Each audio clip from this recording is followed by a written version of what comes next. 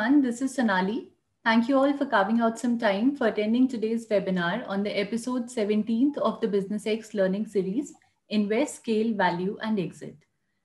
Today's topic is on planning a successful business exit, unlocking and monetizing value. To all the attendees out there, please type in any questions you might have in the Q&A section and we'll try to answer as many as possible at the end of the session. I would now like to welcome our speaker, Mr. Gaurav Marya, Chairman and Founder of the Franchise India Group. A very warm welcome to you, sir. Thank you, Sonali, and thank you for hosting this every week session. Business X is a platform of Franchise India which works on helping businesses, especially small and mid-sized businesses, raise capital, value themselves, and also help them to exit. We are the largest marketplace for helping businesses to find new buyers. So we are in a very interesting time, and I've started seeing last 4 or 5 months we had a lot of problems in the economy, businesses was collapsing and things of that nature, and now it started coming back, and a lot of businesses are coming back, a lot of new potential buyers are coming back in the market, and we're starting seeing a lot of transactions happening. On one side, we are seeing companies which are becoming more opportunist. They are looking for acquisition of businesses which are strategically or financially attractive for them. And on the other side, we're also looking at businesses which are now looking to use. And it's not really about the businesses which have some kind of a stress in their business. We are seeing a lot of businesses which are doing extremely well. They are using this as an opportunity because a lot of people are out there who are also looking to successful running businesses rather than starting their own startup now, which has a lot of uncertainty, but it is better to invest into businesses which are already established. So it's a good time. And I see particularly in 2021, 2022 would be one of the biggest times for M&As, and we would see a lot of action going on in the mid-market M&A. And that's where the space where Business X really works on, because fundamentally there is a lot of work. I mean, a lot of big consulting firms actually focus on the top M&A opportunities, but nobody is doing it at an entry or a mid-level M&A. And that's where our focus really is. So today we're going to talk about how you really plan your exit structure. It's always planned. It's not really, you can obviously sometimes be opportunist and look at something comes to your way. I mean, I just finished a call with the group out of Chennai, and we proposed a healthcare practice run by a doctor, and we just reached out to him and said, we have a buyer if you would be interested, do that. And he says, why not? Why should I not look at it? Right? So at a given point in time, people are always open. I always say that 1/3 of businesses, if given a choice, would exit. Not necessarily they need cash, or then I think there must be some other reasons they want to pursue. There might be fatigue which has come in. So today what we want to talk about is why you want to sell the business, when you want to sell the business, how you want to sell the business, and what are you going to sell them. It's also very important that we need to understand what is the real inherent value in your business model, which you really want to bring it out and sell the business to somebody else. So I would say that it is actually unlocking your equity into real cash. So always in the back of the mind, we know our value of businesses. A lot of people don't go through the whole exercise of hiring a good valuation consultant and getting that done. It's a very big recommendation, I would say. India has a big problem. We have less than 1% of businesses valued. So people run their businesses all their life. They spend about 60-70% of their active life into their businesses, but they don't know the value. They know the value of their house. They know the value of their car they drive. They know the value of their watch they wear. Everything they know value. But sometimes when they run the business, they don't have a value. And this is true with almost all businesses. And I go to them and they have very vague idea about what is the right value for the businesses. So one of the strong recommendations I do for small businesses is that always periodically keep looking your value and see how your value is being built. And if you really want to sell that, it will come handy to you. But let's talk about a few questions, which is very important for you to really go through. When is the right time to exit? And what are the typical signals which you will then when you need to do it? I personally feel that a best time for selling a business, this is like a, S curve kind of thing. You don't know where you are, and when you go down and you kind of come up. Whenever you have an early signal which has started showing that you are back on the curve and the company is back on the growth side, that is probably a best time to really look at growth, because you are able to demonstrate. People are not buying what you've done. People are buying what they can do with your business in the next 5-10 years. That's where the value is.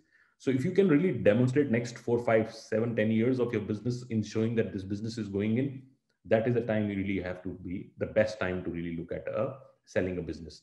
There are also some other compulsions come in, which are forced upon you. It can be non-performance of business, cash flow issues. It can be fatigue. It can be succession issues. A lot of issues come in where people think that this is the time they want to do that. Now these are days. A lot of cases we are getting is where good business, but it's prolonged issues of this period, which has gone to about 6 7 months now, where businesses are not doing well. This prolonged period have actually dried cash flows. A lot of people don't have enough cash flows to restart or regrow or recapitalize their businesses.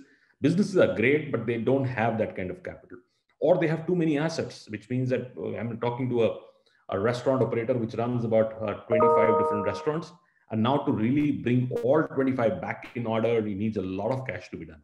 So he's decided he'll sell some part of it.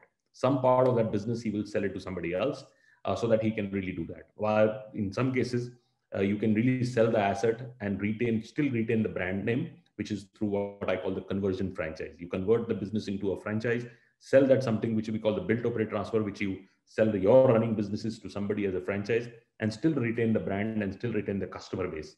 So a lot of other structures are available in the market. So to bring the liquidity back. So what is the best time? So time is, you need to really decide at what stage you are in. And if you feel that the window is too short and you don't see the business you will be able to retain or survive over 4 5 months, then you need to really start planning right away. I feel that a lot of people come to us when they are at a point where they don't have any ability to go forward, and they're pretty much like a 30-day away from closure. And that's the time they really start running around and finding a buyer, and they don't get a buyer because 30 days is too low a time, and you not be able to do this whole exercise, and you'll actually lose the entire asset. So see your predictability. Don't overestimate yourself. And especially in these days, don't overestimate yourself. If you feel that you don't have that kind of window, don't go too fast. Start planning your exit. And we'll talk about what all you need to do that. So then a lot of people say, how do I exit? How do I really get to the level and where I'm able to find entire thing? So you need to really see where you are. Are you a performing asset? If your performing asset is financially making money, you'll always get a good financial investor. Largely financial investors would like to invest into businesses which are performing. And we'll talk about how the valuations would come in. And we have done a lot of episodes in past where we've talked about how you need to value the businesses and what kind of parameters you need to use. But if you're non-performing, then you have to really look at somebody who's strategic, who is able to really turn around the asset. And that's the more difficult part of it. Right? If you are, say, at this stage, not financially performing, and who would have that ability to take the business? And I've seen the businesses are sold in many firms. Look at the technology viewpoint. There are 3 stages I've seen businesses are bought.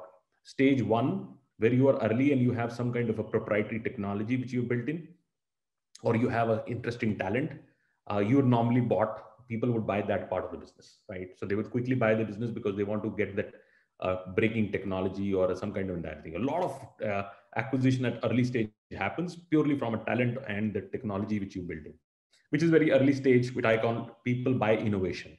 They feel that if they have to pass through this whole innovation, there would be a gestation, and companies don't want to lose gestation, especially on breaking technologies. They would like to pick up these entire things. So innovation would always play, and this plays in other businesses also, even consumer side, anything which you have done a strong innovation, and there is somebody who has ability to pick up that innovation, they would just pick up that innovation and buy that and that. Then you get into a little bit of maturity of a product. So if your product has gone to a mature, the company would come down. These are like mid-size businesses. And then you have a full-blown company which has a strong balance sheet. Then you acquire that. So you need to really see where you are. If you're an early stage company with a strong innovation, there is somebody who needs that innovation from you. And there would be somebody who has a compelling reason. If you have a strong, mature product or a consumer base which is built in, there is somebody who wants to do go to market and enter that space and would have to acquire you. And when you are really a performing large company with reasonable size balance sheet, then people would like to completely acquire that business. So one has to really see what stage you are in. Then we get into what is the typical challenges of exit. Exit are multiple challenges can come in. And most of the challenges I've realized is expectation. Expectation on both sides. This expectation sometimes is not very real. The expectation from a buyer or a seller, and these days this is unrealistic going on. Most of the buyers think that they're buying peanuts, right? Almost every time they mentally expectation is that they want to buy businesses which are coming at a very, very big haircut. On the other side, the sellers are not in that mood to do it. So there is a big problem with it. While the demand side is very high, we are seeing a lot of cases coming to us, but transactions are slow because of this mismatch of expectation. So I'm not picking up cases because I always say that if you don't have, especially on a seller side, at this stage, he has to have a certain amount of expectation alignment, because most of the buyers are becoming more and more opportunist. We have seen deals where we go back and renegotiate because their expectation is very unreal. And I feel that mature buyers also have to understand that you don't get businesses that kind of, and I think you need to have a realistic offer to really take businesses at the right time. So how do you really execute the right strategy and strategies which can scale and achieve your exit goal? Which means that sometimes there is companies which are not ready for immediate sale point. They need to go to a certain amount of size before they can even trigger this in that. So you need to, if you really look at good companies which are designed for exit or raising capital, they would set some benchmarks at what stage they would be ready to do that. And this needs a little bit of faster scalability, but very consciously. You just cannot scale just for sake of designing a business, or what I call dressing the business. It doesn't work, because eventually it'll collapse and it'll create greater problems. But you need to consciously design that how do you next 2 to 3 years show the significant thing, because the last 2 to 3 years of your business performance would determine the most part of your valuation. And that's very, very important. If you're really able to show through that next 6 months or 1 year traction, how you are able to do that, it builds a lot of confidence in a new buyer. It needs to be done. Another myth is that not every business can sell.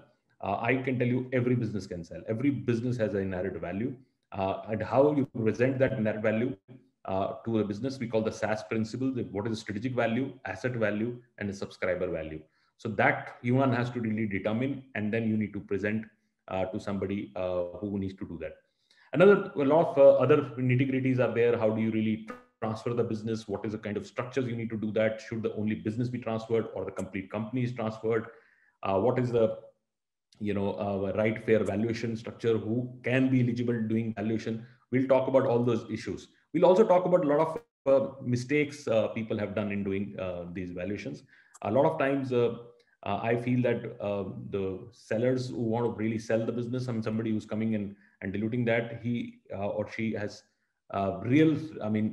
business is a little bit confused. And when we go deeper into the businesses, they have a lot of other ancillary things which are packaged around business, which doesn't make any sense. And the good buyers would start taking them out, and the business, they would like to take the core part of the business. And that sometimes changes the huge amount of valuation structures. So people really put a lot of things. When you're building your own business, you really bring in a lot of other things which are actually looking good to you. But from an outside, maybe you have a nice, beautiful corporate office and a lot of other issues which you really value, which are part of your existence, because it was your existence in your own persona, your own, I think, but it has no meaning for a new buyer. Buyer is actually a little detached. And this is one of the areas I found. When you build a business from scratch and you're building this entire thing, you're emotionally committed to the business. You're emotionally involved in the business. Every smallest thing you have really done for it. But actually, when the new buyer comes in, he's not. He's only interested in the business part of it. It has no emotional angle entirely. So a lot of things which would look valuable to you as a seller would not look so much for a new buyer. A new buyer would not like to have that.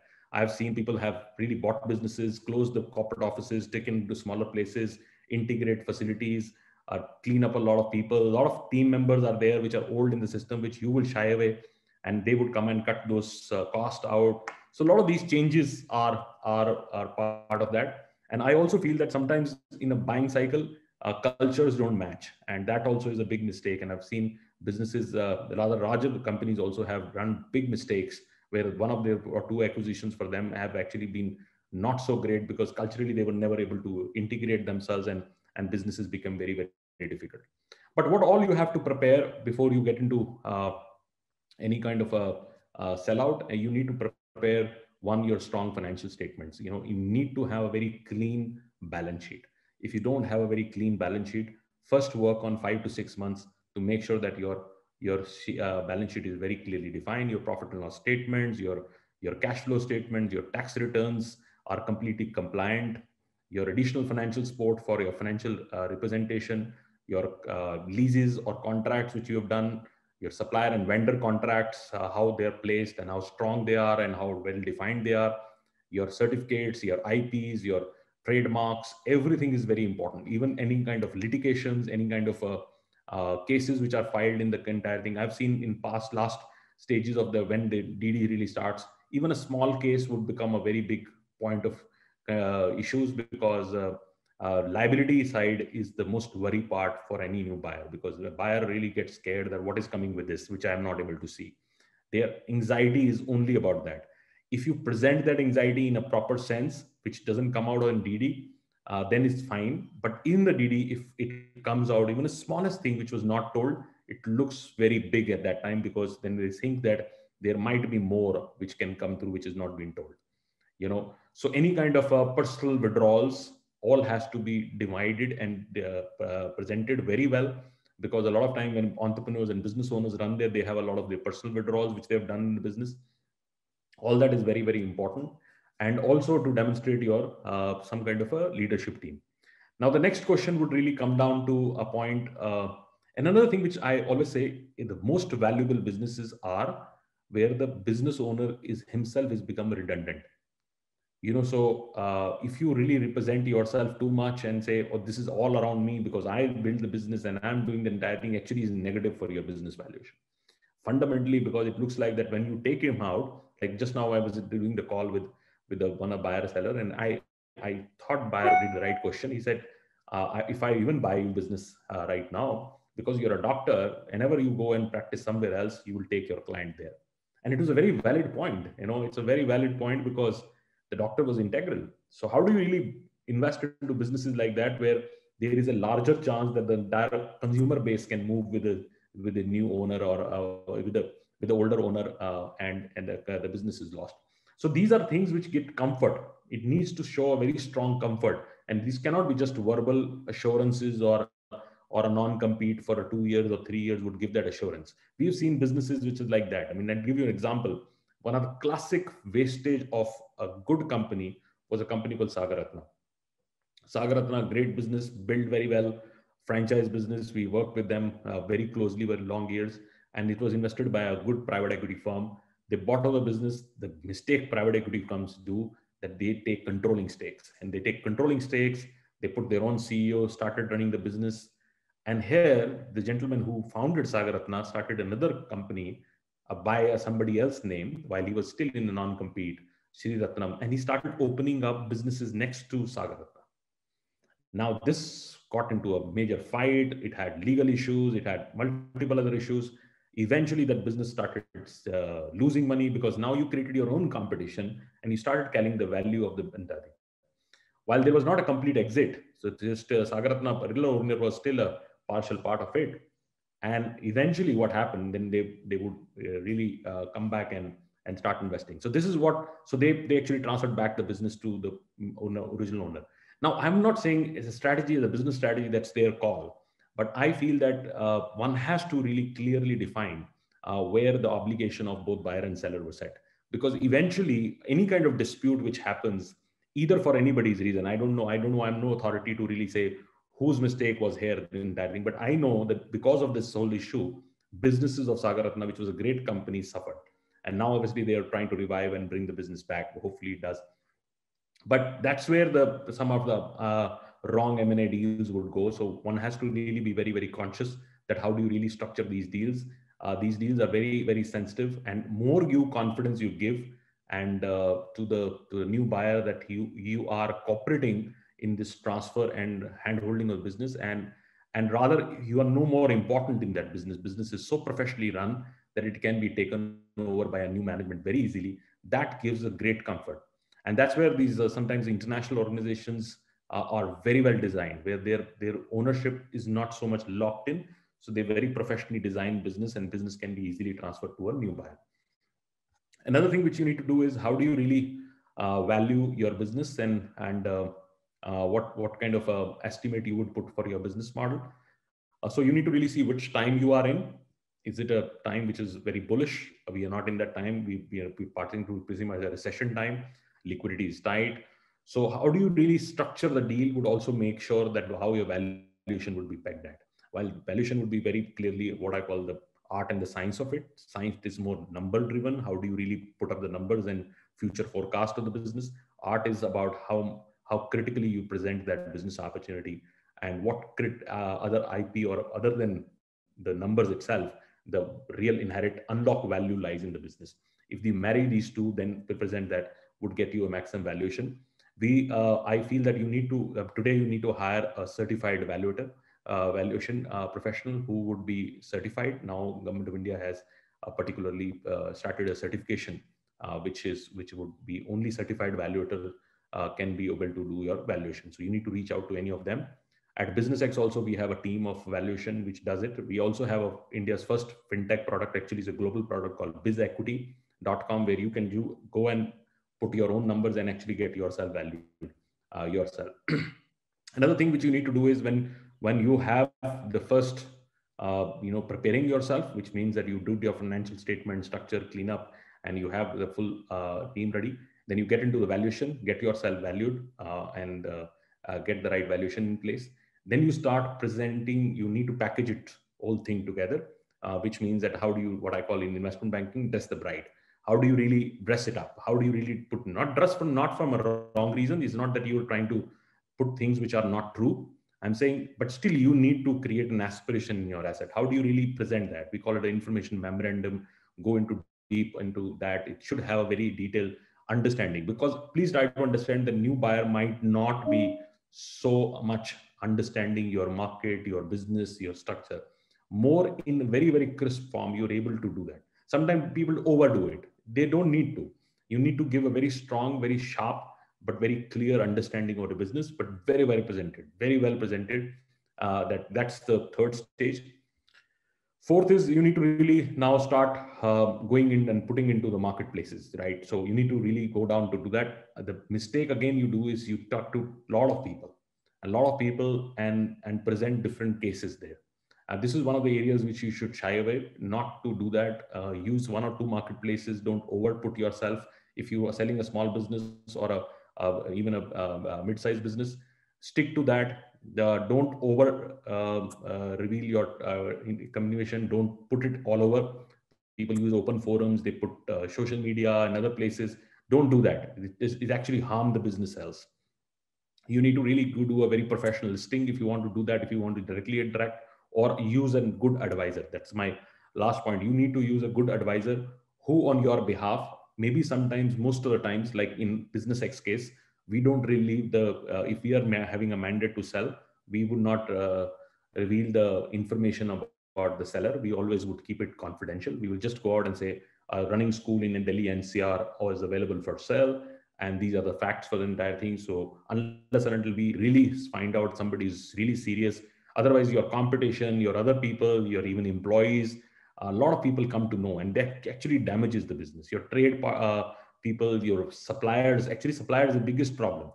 So when a supplier knows that you are ready to sell, you are selling the business, they have credit running with you, they become very, very conscious giving you credit. So it impacts your current business also. So you have to be very conscious when you're doing a business transaction. Use a good advisor, and this advisor should do everything confidentially, and not even go out and claim. Once the transaction is successfully done, and if you allow, then they can go out and make things. Some people don't that allow also, because they don't want to even tell people that they have sold the business or things like that. So at business X we take a very strong confidentiality as a very, very strong part of the transaction, because most of the times, even if you go on franchise India or other things, we will not see a lot of assets which we would like to market or put in that thing. We will very, very be consciously doing it. And only and when if a client approves us that you can go and use our brand or something like that, we will go and present this opportunity. So this is where exit would be. I think there is a particularly now, I think both sides are getting out there, and this market is what I call getting into full action. A lot of transactions I would see in next 2 quarters would start coming in. If you feel that you are on either side, which means that either you are a buyer or a seller, please reach out to business X, and we will be more than happy to really take your discussion ahead, and also suggest you what is right, and when do you want to, what kind of value you will get for your business, and what kind of a buyer you should look at. So this is a 30-minute presentation from my side. I have another 3 minutes to go. If I have any questions, which Sonali, you want to pick it up, I'll be more than happy to take it. Sure. Thank you so much for another wonderful session, sir, and for sharing your great insights. We do have quite a few questions lined up with us. Our first question is from Mr. Karthik Sahu. He says, do you think I can sell an advertising agency which is 4 years old, profit making 72 lakh rupees revenue, but a business which is completely dependent upon my goodwill with the clients? How can I exit from a service based business like that? So, Karthik, very, very good question you have asked. We've sold actually multiple advertising agencies, and accredited agency, if you are accredited, then there is an inherent value already, because there is a value for that. While it's tough business now, very tough business, both margins are eroding. The conventional advertising, which used to be done through agencies, is also changed quite a bit. I would say you should look at not a new just a buyer. Anybody can buy. You should look at somebody strategic. Maybe find out another agency which has not in your region, and would like to look at not in region, or not having the kind of clientele you have. So your book would become more strategic, and also it can create a comfort for your clients, because you now being part of another big agency. So I feel there would be another round of consolidation in this space. A lot of independent agencies would have to merge to create some business sense, and this is very doable. It's a very doable thing, but I would say more strategic than just a financial investor at this moment. Sure. So the next question we have is, will someone be interested in buying a business which is currently in losses but has good potential? So it will do good if it's put in the right hands. Very, very good question. And this question I get almost 5 times a day. And this question is about how do you define good business? Really, first we have to really visit that point. If the business model is an early stage, and you've still in a what I call gestation, or a product discovery, or distribution discovery, or cycle, where you are very close to where the business would start triggering and getting into the next height and things like that, then I would say it's a good business. All startups, scale up businesses are like that. They're not making financial money, they're losing, but the direction is very clearly showing indication. Your cost of acquisition of customer is coming down, you're adding more customers, customers are spending more. So like in e-commerce, what we used to say, cost of acquisition continues to show coming down. I was spending 1,000 rupees to get one customer, and now I'm spending 500 to get one customer. It's good sign. Second, my overall consumption cycles are going on. People were purchasing one time in a month, and now they purchase 2 times in a month. Third, I'm adding this. So by the time I can show the trajectory where it clearly tells me that at this stage I will be profitable, at this stage I'll start multifold profit, and this stage I will get in that thing. If that is the case, then obviously it's a good business. And that means that any good business would need continuous cash if it is on an early stage.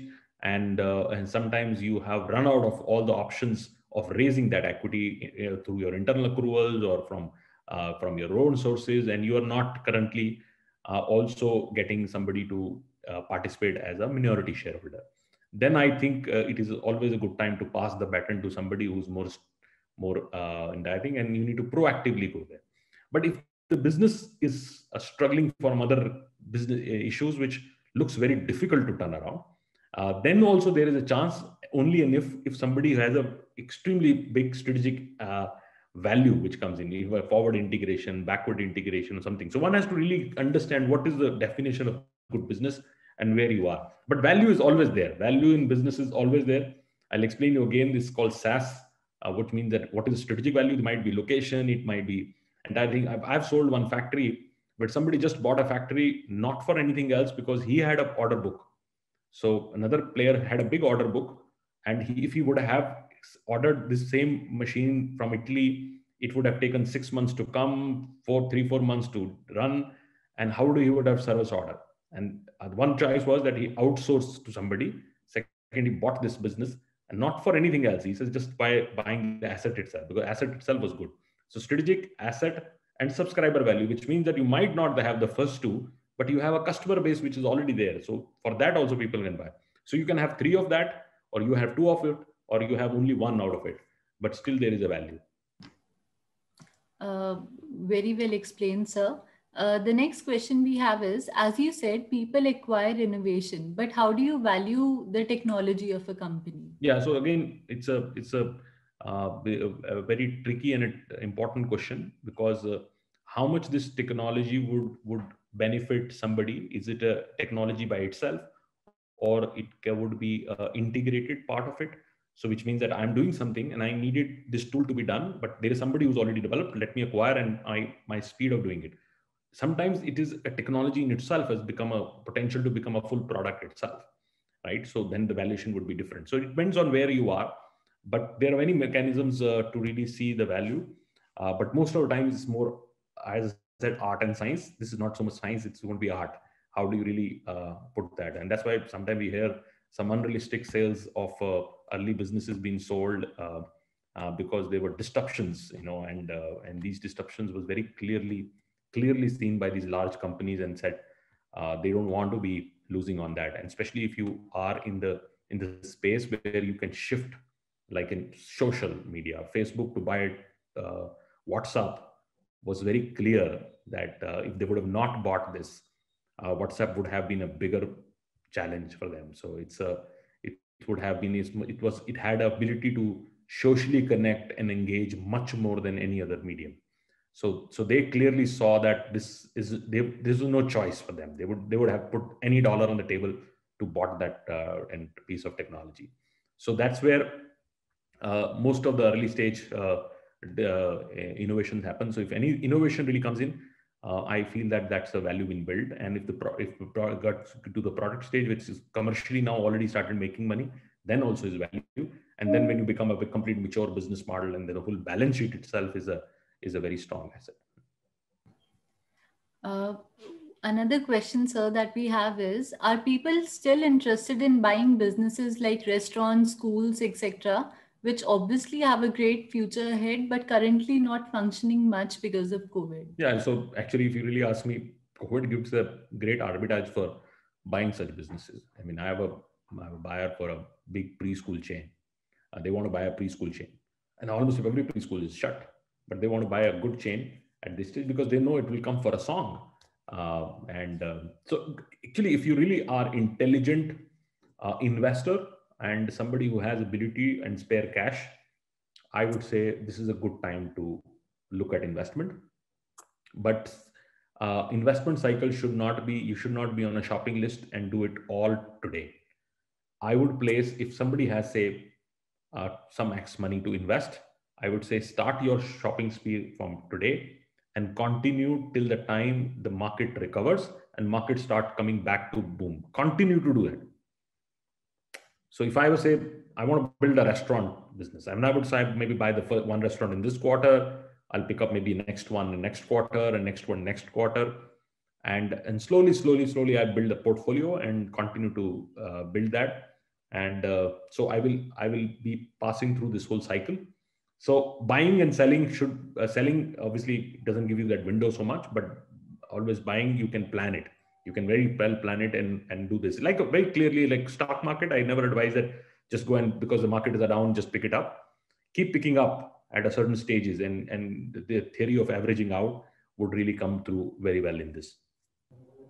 Right. So I'll just take up the last question for the day, sir. This question is from Jaya Kumar. The question is, we are a startup and working in the electric motorcycle space. Do you also help us in finding a venture to raise funds? Yeah, absolutely. Very, very keen. Rather, we have a good investor available today from Andhra, somebody who has interest to invest into uh, two-wheeler electric mobility. And there's a lot going on that. There's a huge window which is opened in last next 2 to 3 years. By the time the OEMs, the big OEMs, really start coming and putting big push on the market. So this window is only open for 2 years, I would say. So it's a great time for looking at it. We obviously can help you in terms of finding out the right investor. I don't know if you're an assembly line or you are a full OEM manufacturing. I don't know what you are in, or you are just a trading company. But depending on where you are, one has to understand, and then we can obviously advise you on raising capital. Lastly, sir, I would just request you to also put your email ID or any contact details for anyone who would want to reach out to you and know more about uh, their Yeah. personal user If case. you want to reach out to me, I'm putting my email ID gauravmarya.com, and please reach out to me, and I'll be more than happy to take your question, or reach out to Sonali for anything which you want to do on BusinessX, for raising capital, or selling the business, or even listing your business for sale. Sonali and team runs a full structure on businessx.com. It's the number one platform in India, marketplace for selling your businesses. You list yourself, and leads would come directly to you or on your CRM. And you can confidentially talk to them and do the transaction. If you need more help and involve consultants like us, I'm more than happy to do that. And if you want to set up a call with us, reach out to me or Sonali, and we'll be more than happy to come and have a call with you, and we'll be able to tell you if we can help or we cannot help. So thank you very much. Thanks for your time today. Thanks, Sonali, for organizing this. This is a 17th edition we have done. So we have 17 weeks. We are coming and giving you learnings on investment, scale, value, and exit. Thank you very much. Thank you so much for your time, Gaurav sir. As always, it is absolutely a pleasure to have you with us. And thank you for your time and for sharing your valuable insights with us. Thank you very much. Thank you to all our attendees. We'll see you next Saturday with another session, which will be all about investment. So I hope we'll see you there next Saturday at 3 o'clock. Thank you so much.